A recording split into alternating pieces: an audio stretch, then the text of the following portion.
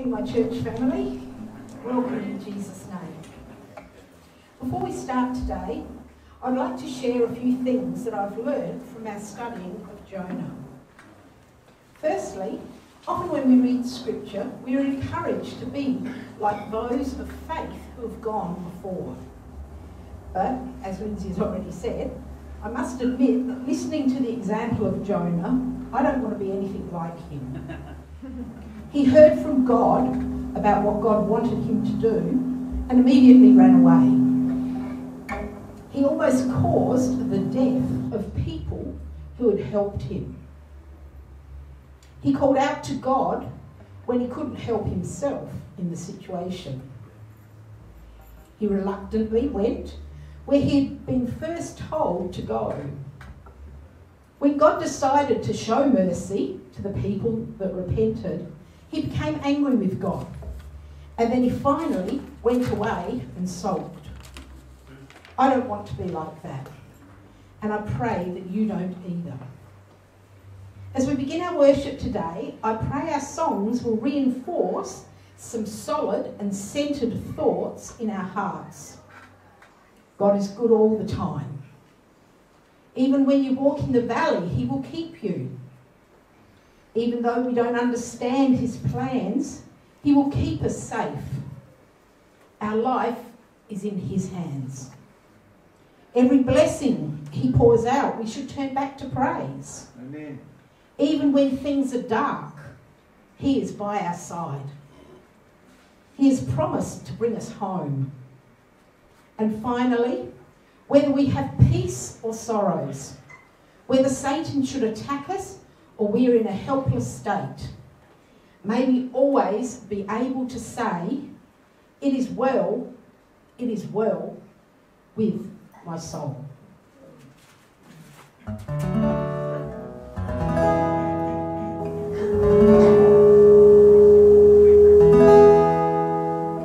God is good all the time. He put a song of praise in this heart of mine. God is good all the time. Through the darkest night, his light will shine. God is good. God is good all the time. God is good all the time. He put a song of praise in this heart of mine. God is good all the time. Through the darkness night, his light will shine. God is good.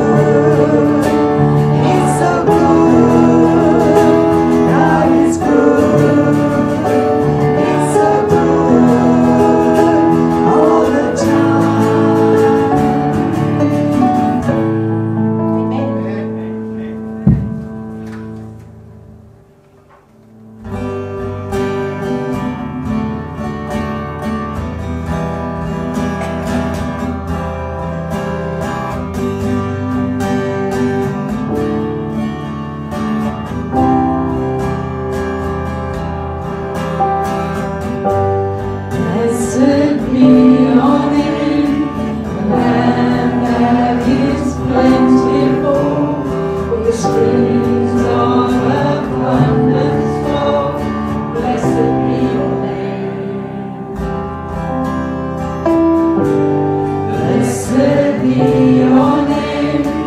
Found in the desert place. I walk through the wilderness. Blessed be your name.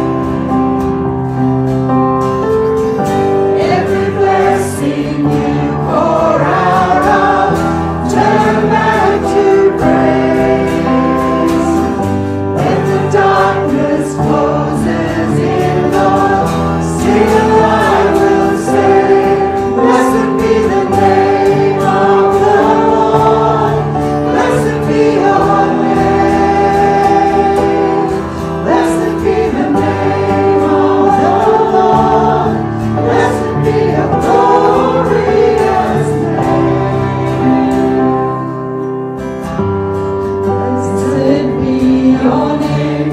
When the sun's shining down on me, when the world's all as it should be, blessed be your name. Blessed be your name. The road's marked with suffering, it's paid in the offering. Blessed be your name. Every blessing you pour out of, turn back to praise.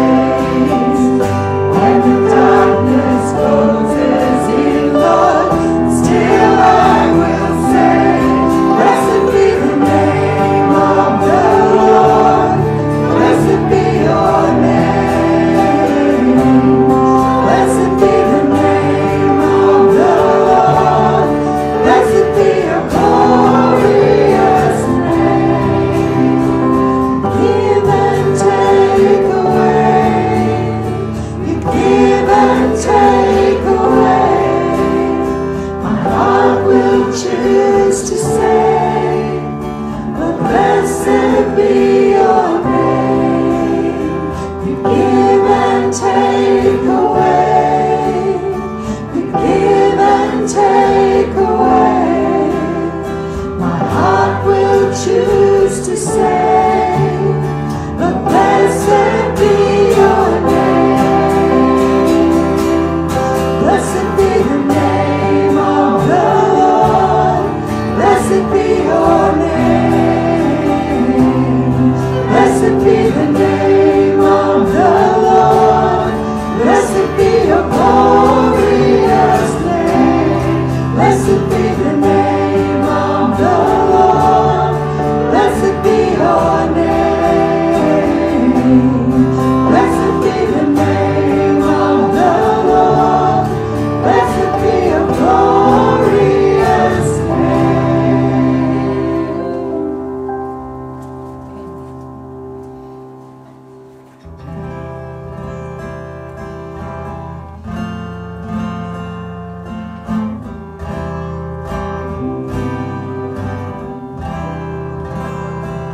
What gift of grace is Jesus my Redeemer? There is no more for heaven now to give. He is my joy, my righteousness and freedom, my steadfast love, my deep and boundless peace. To this I hope, my hope is only Jesus. All my life is wholly bound to His. How strange and divine, I can sing all is mine, yet not I, but through Christ in me.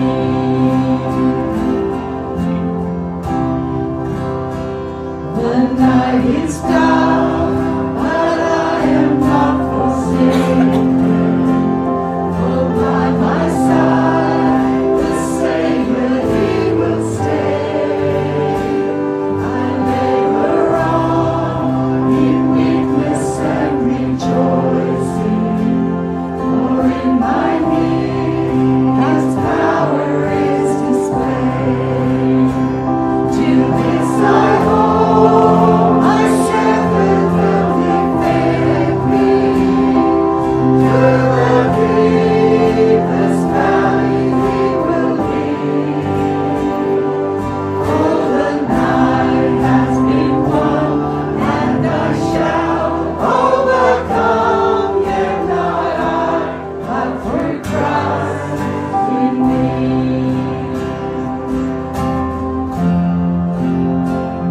No pain I pray, I know I am forgiven.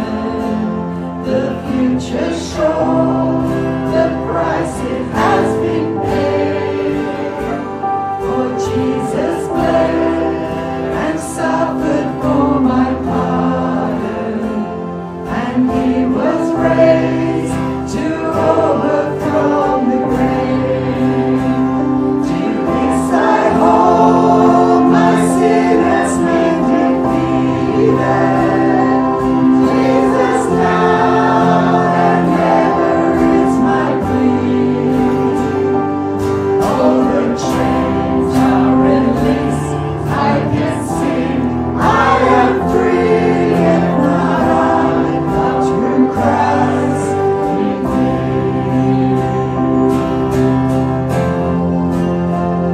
In every breath, I long to follow Jesus, for He has said that He will bring me home. And day by day, I know He will renew me until I stand with joy overflow. To this I hold, my hope is only Jesus. All the glory evermore to Him. When the race is complete, still my lips shall repeat, yet not I, but through Christ in me. When the race is complete, still my lips shall repeat, yet not I, but through Christ in me. Yet not I, but through Christ in me. Good morning, and just before I start, I'm going to say thank you very much to everybody who has turned around and walked our path over the last few months, and especially over the last week. And we really do appreciate it. Let me tell you, God's been there, but also yourselves, so that's fantastic. The video is on the Mekong. It covers the Mekong area. And that, so what I'd like to do is watch that first, and then I'll just have something to say.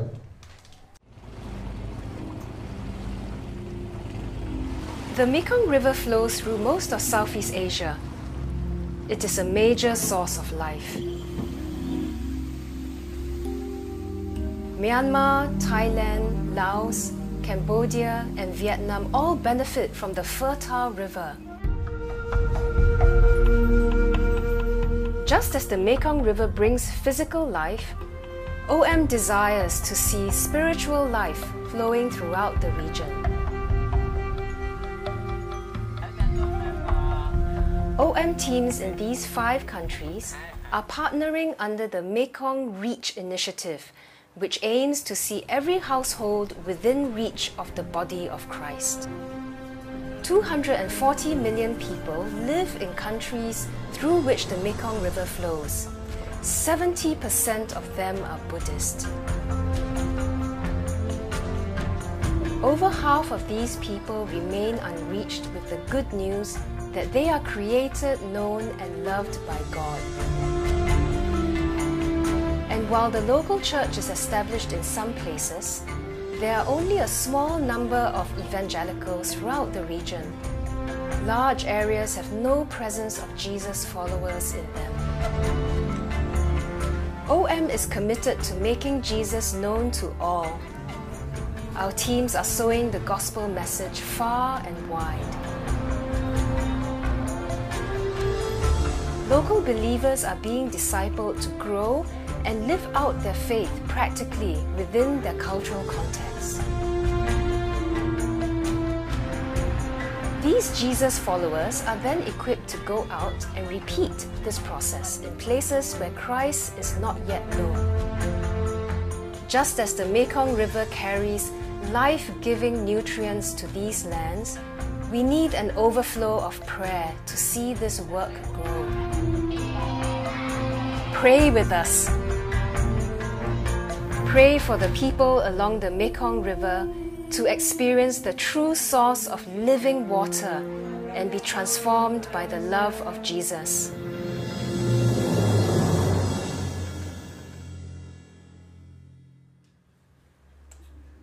Yeah, I've actually been up at the Golden Triangle, looking across to Laos and then Myanmar and all that, and it is quite overwhelming to actually see the conditions and the way people live over there, and then come home here, and it is quite an experience to have. If you ever get a chance to go and do that, I would say do it. But they definitely need God, and there is quite a few people over there on mission, training up people to be able to turn around and have those people, the locals, go out and talk about God. And we're just in one part of it, in Cambodia, and that, but really, as much as we're in one part, we're in all. Okay. Our church has got the Mekong River on our hearts. That is our focus. But within that, the focus is Cambodia. So please keep that in mind. Please pray for those areas. That would be fantastic. And any questions you've got, come and ask. Not a problem. If I don't know the answer, Lindsay will. Well, anyhow, if we don't know the answer, we'll find that out for you.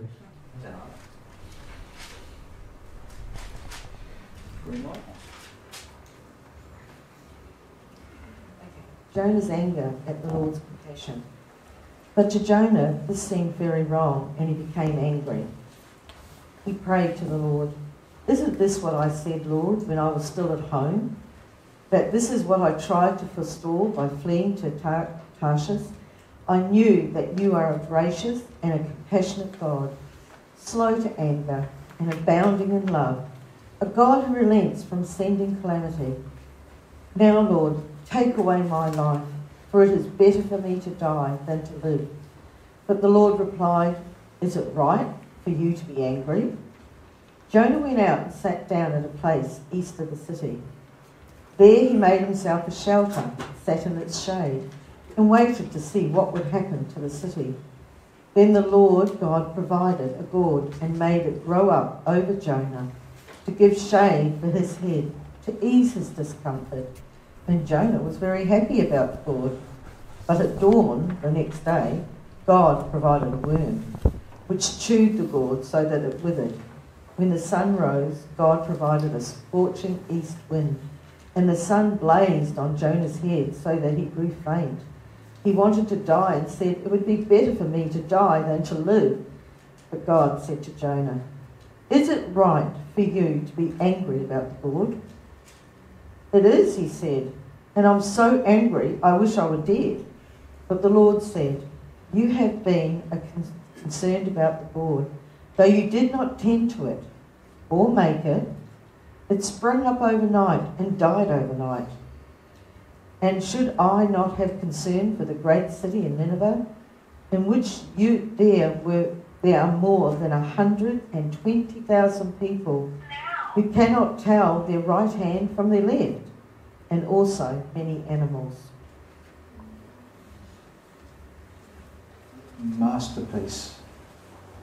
The storyline is so simple that children follow it readily.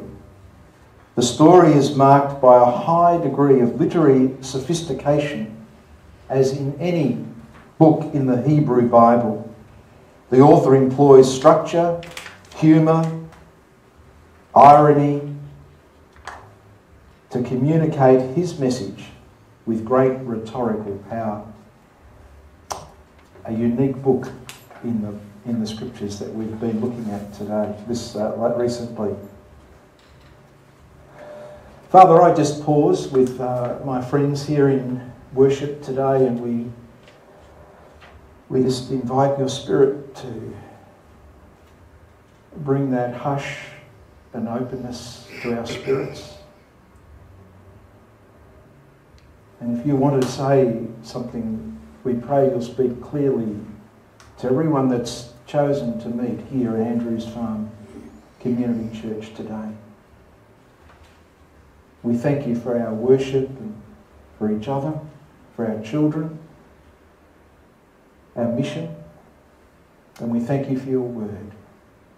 And we open it up with reverence and lean into you and express our dependence on you. In Jesus' name, amen.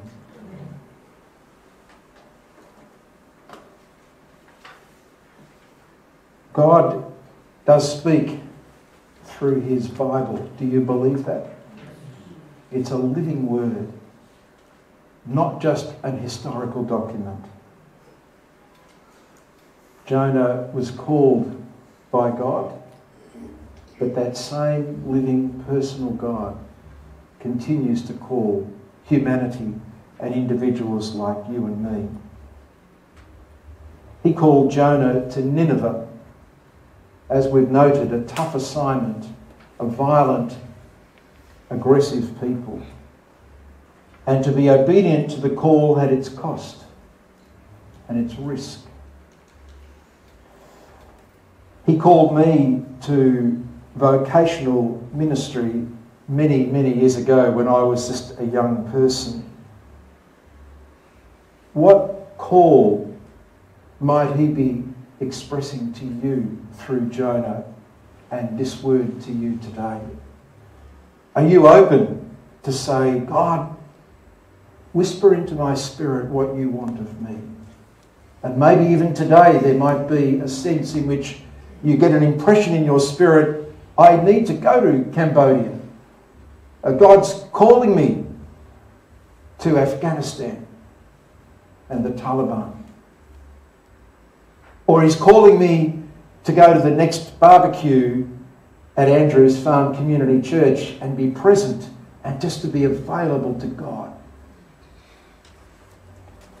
He called me to plant the Andrews Farm Community Church around 5 years ago.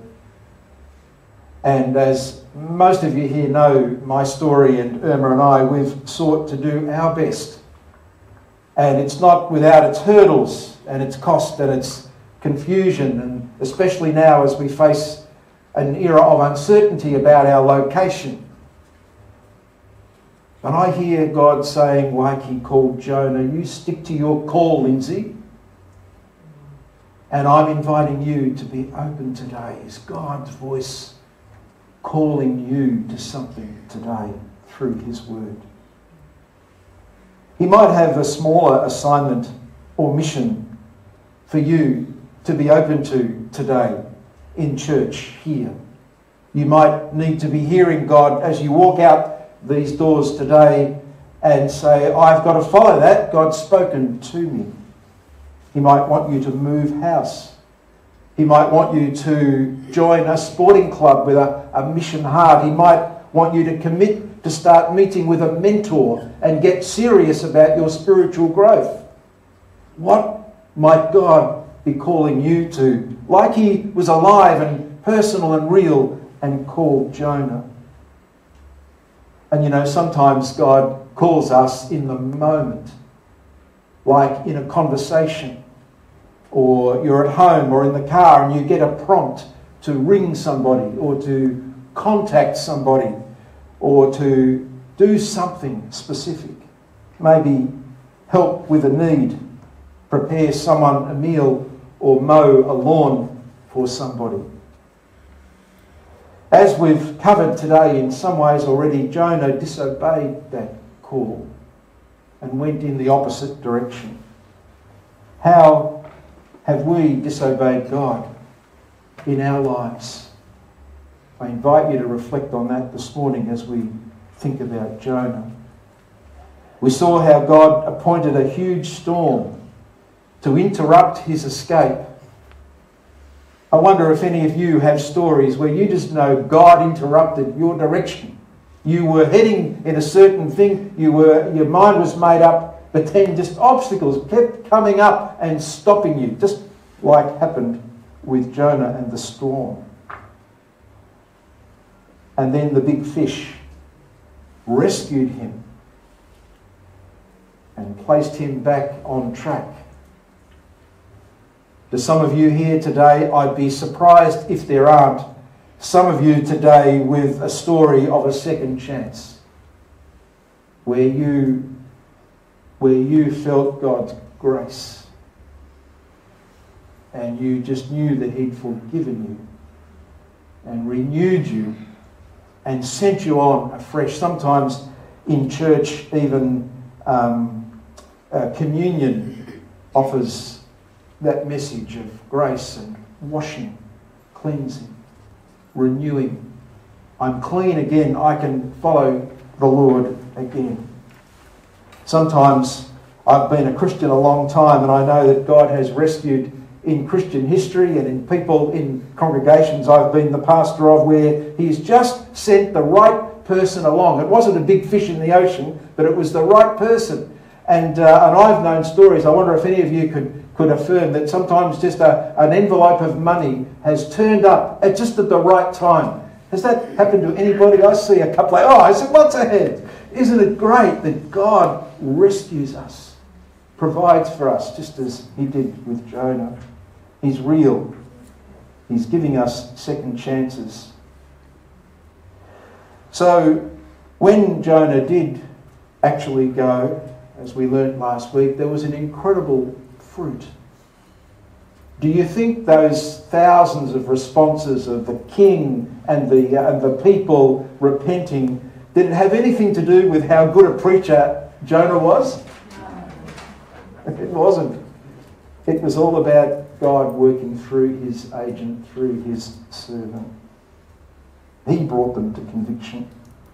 How comforting that is, as sometimes I'm prayer walking with Roger out on the streets here, as we do, and out at the barbecues, and sometimes I'm thinking, just Lord, I'm not like that Mike Hay.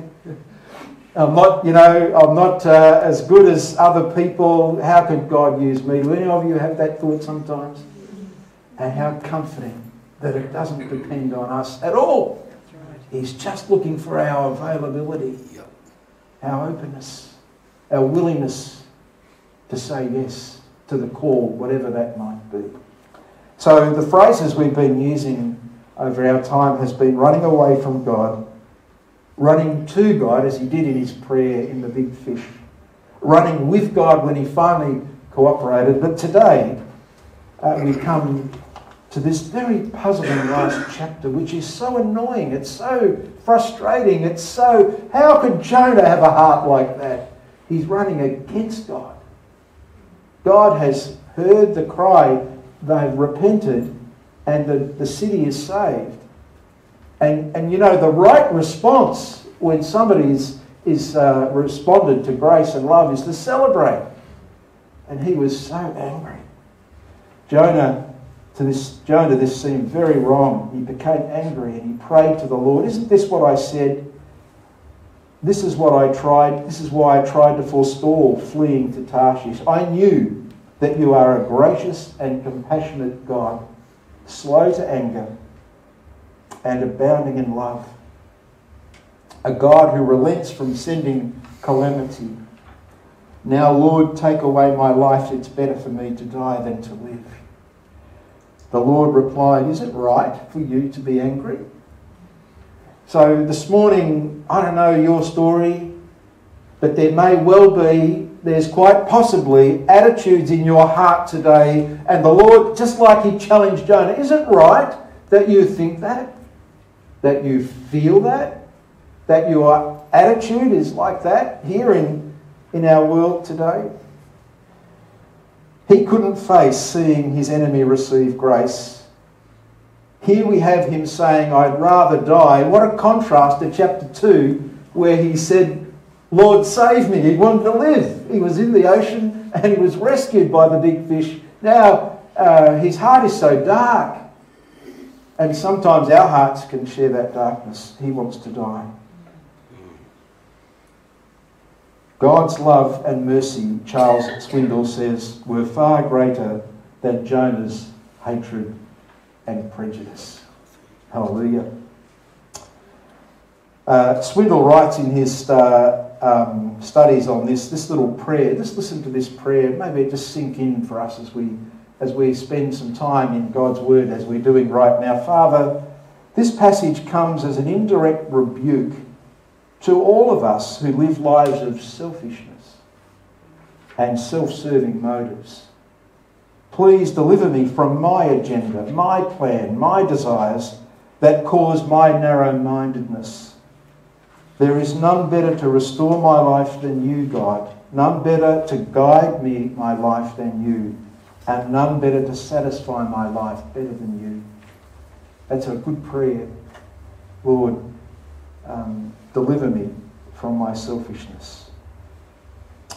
There's an interesting play on words in the Hebrew through Jonah. Most commentaries bring this up. It's the word manna, and it can be translated in different ways, but essentially it means God arranged or God appointed, God set up. In some one scholar was saying you could interpret God ordained.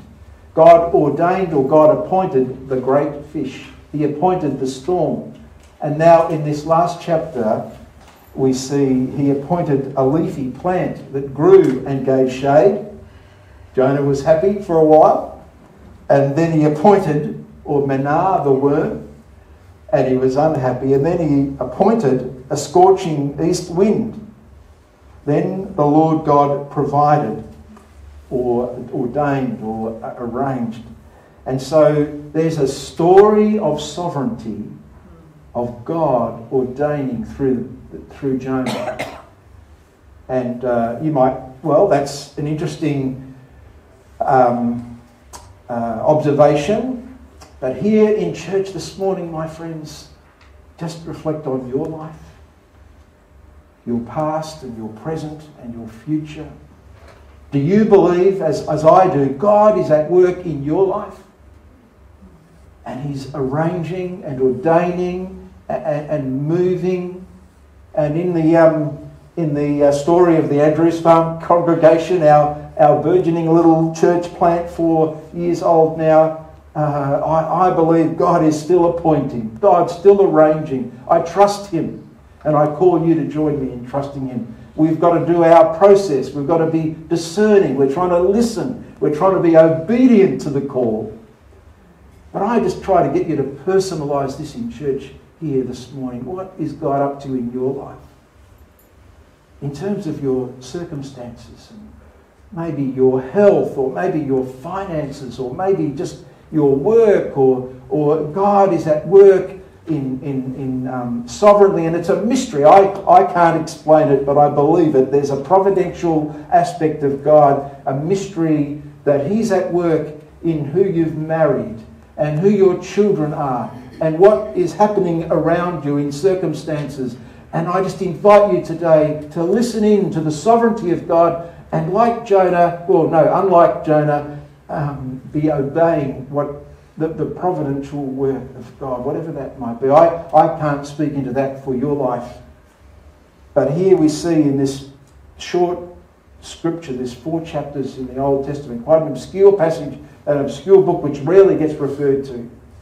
But there's that story of God at work from creation, through Israel, and still through Israel, and through Jesus and the prophets and the New Testament church, which is us. And He is at work in His world. He's not left us. So I invite you today to say, Lindsay's speaking about this. What's that mean for me? And in terms of what my future, as I think about my education, as I think about my jobs, where is God fitting into a call into my future? And I've shared a little bit about mine, but I'm inviting you. I really hope you can see that when you become part of this congregation and the flow of God's purpose to reach the lost in Andrews Farm and including Cambodia and the Mekong area, that you're saying, God, how can I flow with your purposes? Not ask the question to yourself, how can this serve me? How can I be happier? But God, what are you up to in my life? And what are you doing around me as you were engineering and ordaining Jonah's story? Jonah then is sitting outside the city, trying to make himself comfortable, still hoping that God's judgment will fall on the people. Don't you reckon that's staggering? Doesn't that sadden your heart? I believe God doesn't want us to look to anybody and wish them harm, and want judgment, and want the worst for them. That's what we see in Jonah today. God's love is at work saving those people. They responded to Jonah's message, but he was not responding with love. What a contrast with Jesus. Can you see, even though Jesus referred to Jonah, one of the few minor prophets that the New Testament relates to, and refers to the three being in the big fish, and a prophetic echo of the cross and the resurrection on the third day. Jonah's prefiguring that. Jesus said so. We see that Jesus always obeyed the call of God, his Father. Amen? That's the story of the New Testament. That's the story of Jesus. We are to follow Christ. We're living in him. He is in us. And then Jesus, when he was asleep at the bottom of a boat, and you wonder of the echo of that story in the scriptures, he stilled the storm instead of it being an action to stop his running away. And then we see, instead of saying, "Why don't you suffer?" what do we see when Jesus looks over Jerusalem?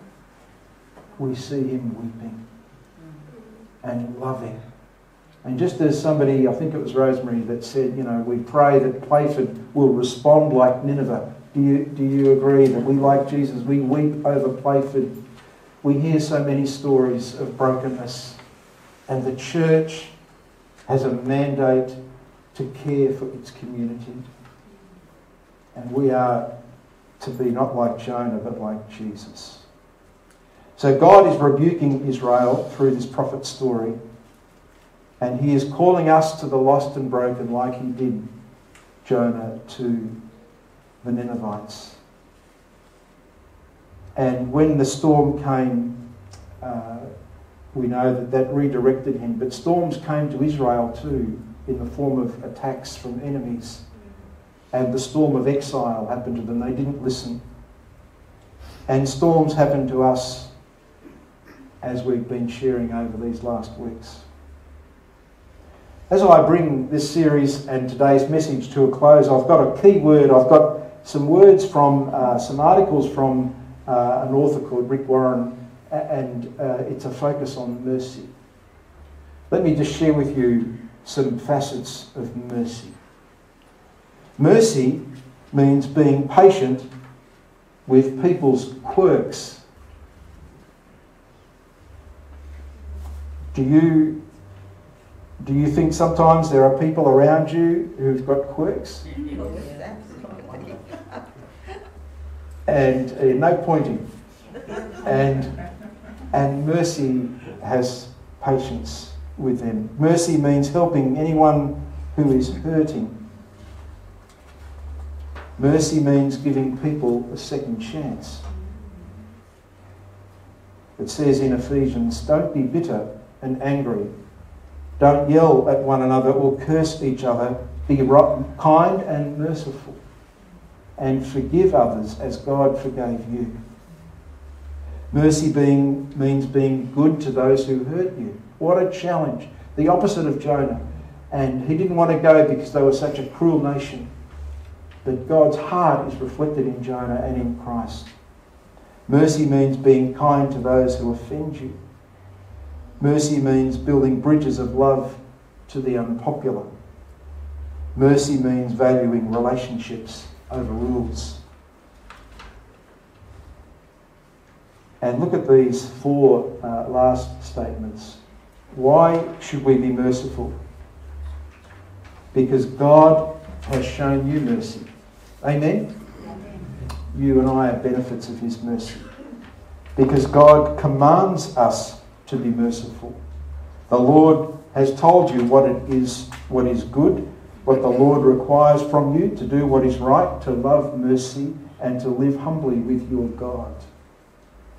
Because you're going to need more mercy in the future. And because showing mercy does bring or lead to happiness.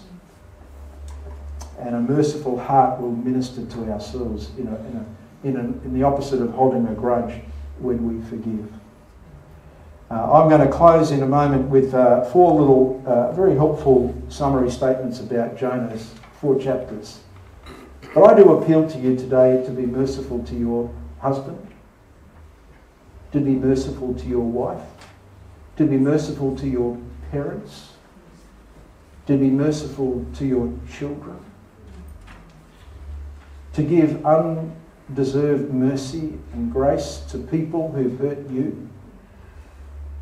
And having been a Christian for many, many years and a minister for a long time, I've seen so many times when churches have suffered because they've not had mercy.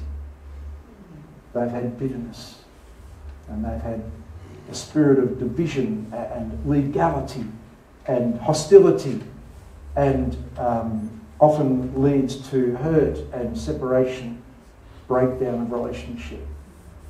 I invite us to hear from Jonah's story today to be people who give mercy. Are you hearing God calling you to be merciful today? It's His scripture, it's His word coming across to you today. Well, as I close, lesson number 1, any attempt to escape from the Lord is an act of futility. And we've alluded to that in our sharing and in my preaching. And I invite you to listen to that wise word. And if God, or when God touches you and calls you and speaks to you, follow Him, obey Him, love Him, flow with Him, please. Any time and any place we call on the Lord is an acceptable time and place, even if it's in a big fish in the ocean. That was quite a place to pray out of. But wherever you might be today or in the future, the Lord, it's always a good time to cry out to Him for His mercy. Any person who's willing to deliver God's message is a messenger God is willing to use. How comforting it is for me as I see as an inadequate person, an inadequate pastor, but God says, Lindsay, you just do your best and trust me. I invite you to hear that message today for yourself.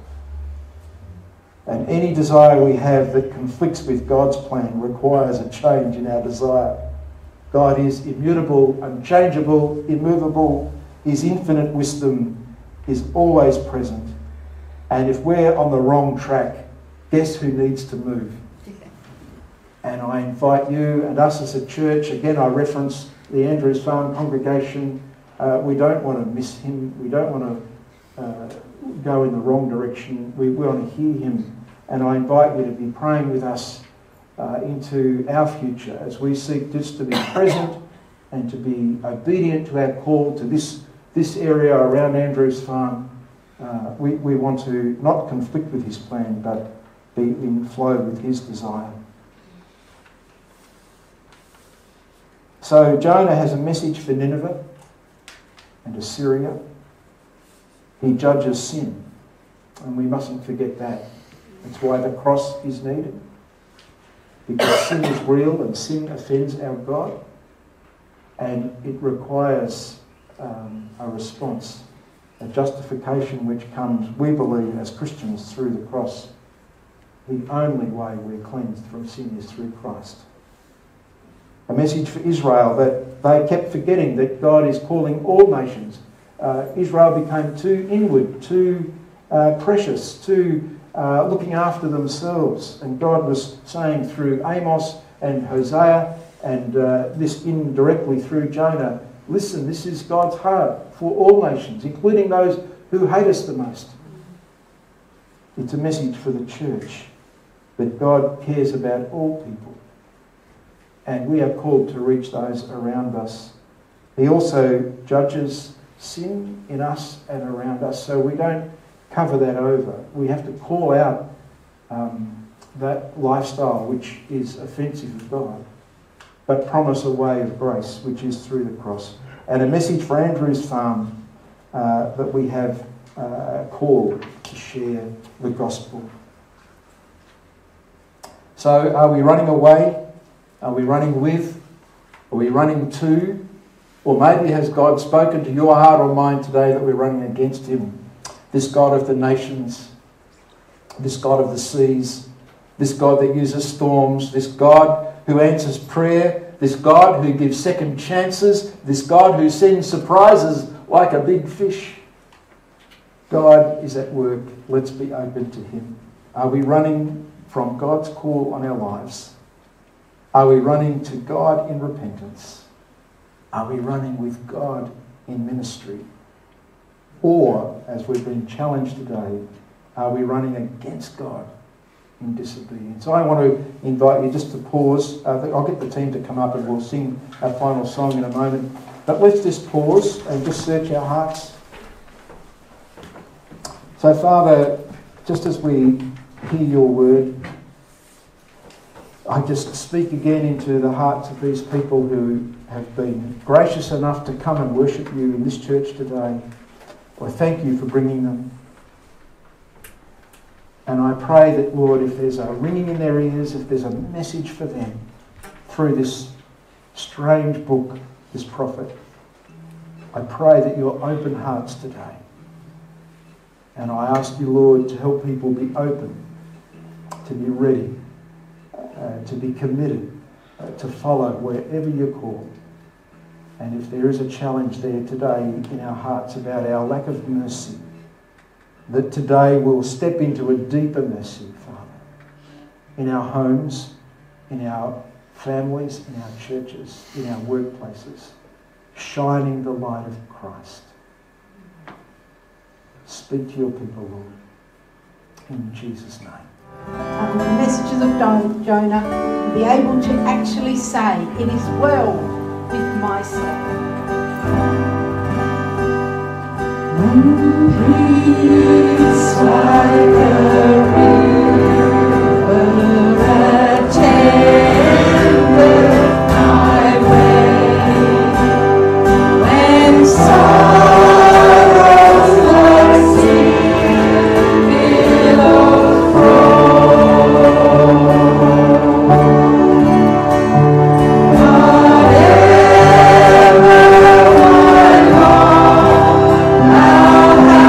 told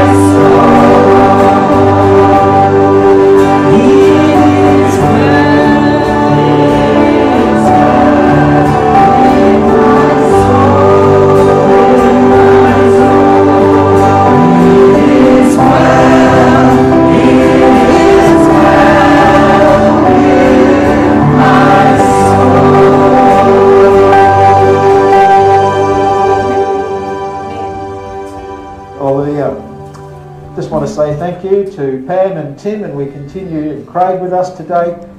We just value Clover Crest's continued support, don't we? Amen? We really value them. Thank you so much. Our God, our Maker and Creator, hear our prayer. Where we have failed you, forgive us. Where we have fallen from you, restore us. Where we have strayed from you, guide us back. And where we are weak in you, strengthen us. So that forgiven and restored and guided and strengthened by you, we may proclaim your love and dwell in you forevermore. Amen.